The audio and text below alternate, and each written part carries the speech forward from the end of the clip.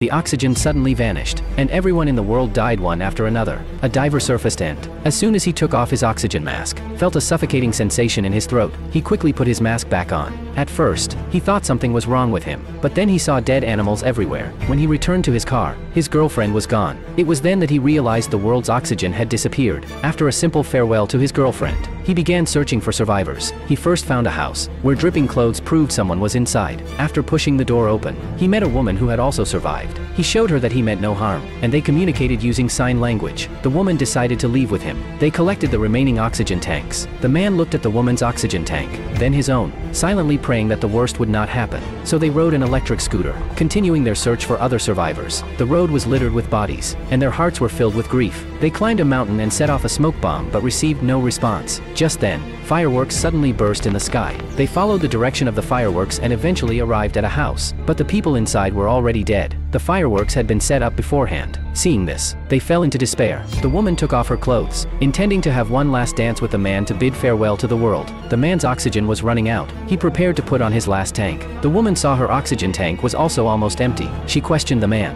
who replied he was powerless to help. The instinct to survive led her to fight with the man. A deer head decoration fell from the wall, and the man fell to the floor. Ultimately, he was stabbed in the heart and lost his life. The woman, in the end, couldn't escape the same fate of losing oxygen.